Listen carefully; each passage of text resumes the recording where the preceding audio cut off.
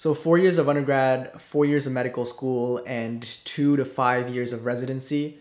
Is that really all it takes to become a doctor in Canada, or have things changed in the past 10 years? Hey everyone, my name is Don. I'm a general surgery resident in Canada.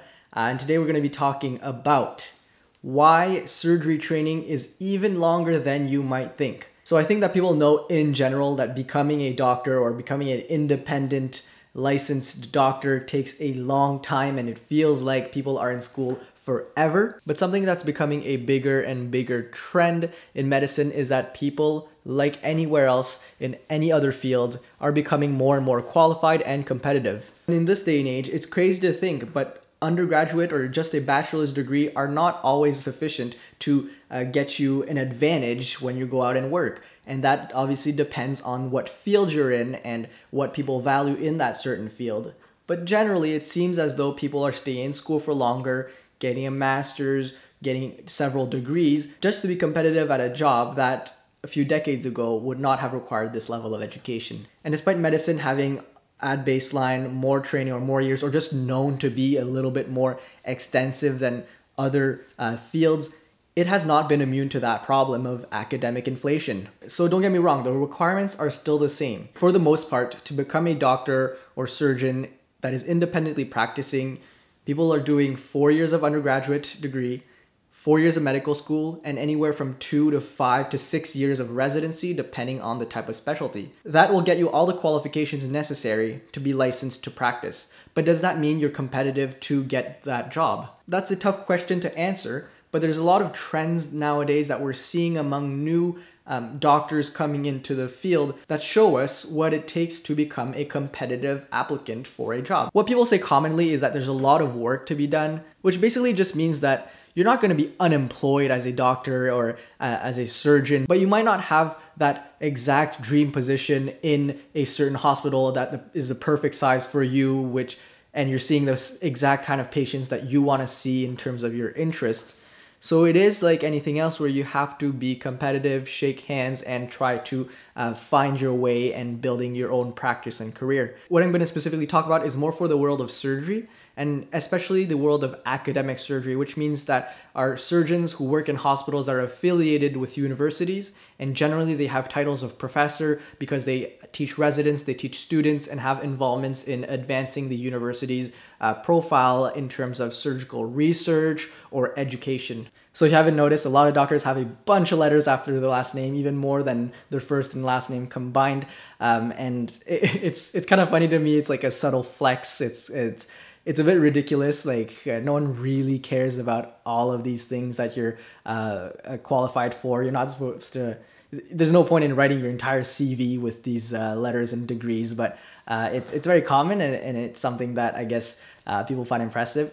It's definitely something cool. Like people worked hard number of years for these few letters after their name, but as you can see about here, it's a bit funny. Come on. So adding up all the minimum amount of years to become a licensed surgeon, you're looking at about 13 years, more or less, depending where you go. But there are two main things that are making things a bit longer and are slowly becoming almost part of the curriculum or general requirements to be hired or to be considered competitive. So those two things are fellowships and graduate degrees. So fellowships are extra years of training that people take on in a subspecialty in their field.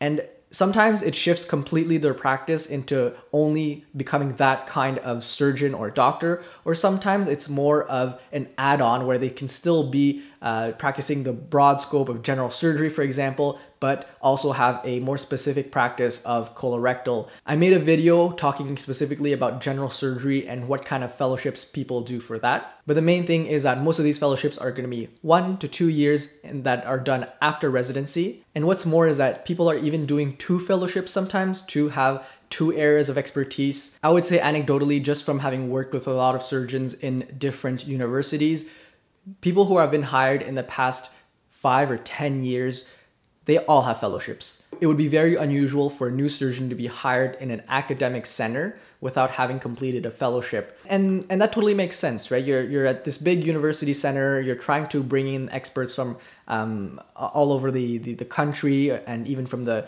United States. And so a lot of people are going to train in the top centers in Canada or in the US, and then they're trying to bring back that specialty to the university to bring that kind of practice, or it was something that it was lacking in that division of surgery, and this person can go and bring something unique back. It totally makes sense. But you got to think that fellowships are also a competitive application, and one way that people become more competitive or just again develop their career orientation is that people are going to do the second thing that might prolong surgical training, and that is a graduate degree. Graduate degrees vary widely, but commonly people are going to do master's or PhD in a wide variety of research that relates to surgery. So sometimes even basic science like stem cell or liver or basic organ lab work and bench work. So people take time off during residency, anywhere from like 1 to 4 years to complete a PhD, and then they come back and complete their residency,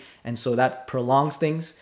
Other graduate degrees involve education, so like a master's or again a PhD in the field of education, so that they can justify their career and be more competitive for an academic position where they're going to be involved in teaching students and residents. Another common thing that you see now is that people do a master's of public health or an MPH, which is a very versatile degree because you can have several concentrations or majors within that, and varying from health policy, health management, or clinical epidemiology to help you out with research. And obviously you're not limited to one degree. You can do a PhD and also do a master's of education, which makes you a well-rounded person to work in an academic center, being involved in research and education. Some people will refer to it as being a triple threat, so you can do clinical, research, and education. So people who are very ambitious, they can have a strong clinical practice where they see patients, they operate a few days. They can have a research lab where they work with graduate students, undergraduate students, medical students, and residents by producing papers and doing work that is pushing the boundaries of the field, and be involved in education where they sit on the board of education for undergraduate education, or they're just involved in having residents and involved in evaluating and promoting residents. So you can see how someone who is in an academic center is going to wear a few different hats, and that can be very demanding on their time.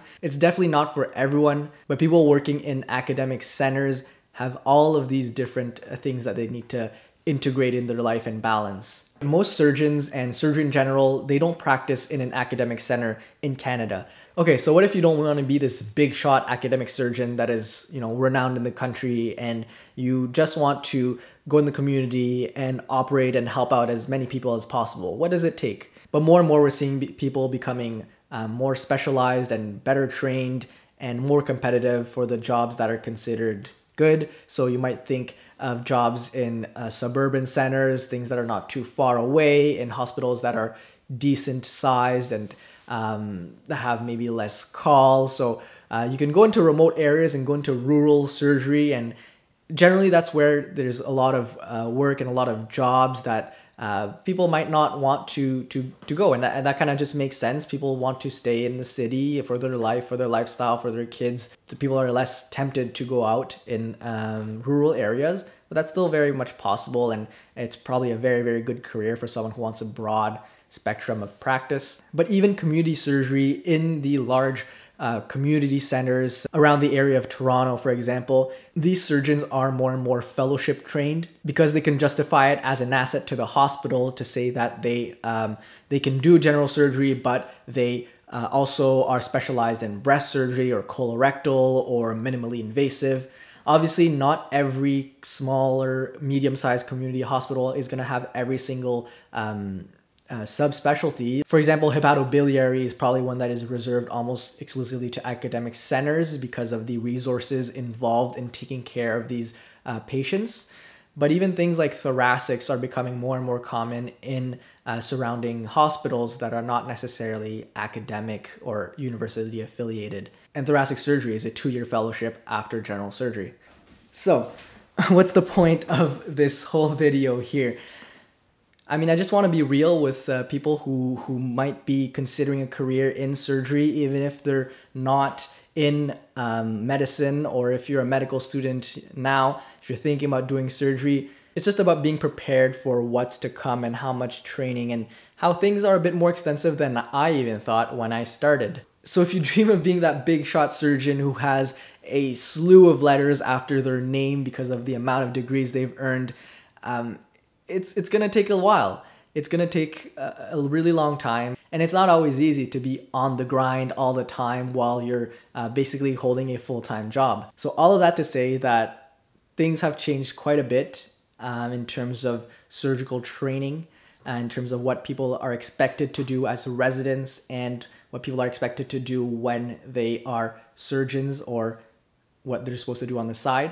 So I hope you learned something in this video, and that I'm not scaring anyone from becoming a surgeon, but it's more of a realistic approach and realistic things to think about now that everything is becoming more competitive, including things outside of medicine. Alright, so if you enjoyed this video, please share it with anyone you think would be interested, drop a comment, and make sure to subscribe to not miss my next video. Peace.